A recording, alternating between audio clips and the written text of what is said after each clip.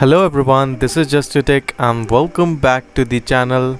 So today is the 8th part of the video series of the Checkra1n Jailbreak iOS 15. Some new progress has been recorded on the Checkra1n GitHub page. If you have watched my older part regarding the Checkra1n iOS 15 series, you know what are the changes are till now on the Checkra1n GitHub page. If you see the last change, that is the 4 hours ago at the time of making this video, and if you go to the iOS 15 branch, you will see some new commit in the source folder. One file has been changed with the 32 addition and 50 deletion, that is the source kernel int.s file. In that, some ARM register like str, stp instruction set or ldp has been changed and updated, like str used for storing the value in that memory and ldp in the ARM compiler. So these are some updated changes in the source folder. And also 8 hours ago they are fixing some drivers and the kernel. In the driver they have added some new commit like turn out the A11 only work for chance all the time. So they are changing some stuff for the A11 devices like iPhone 8, 8 Plus and iPhone X,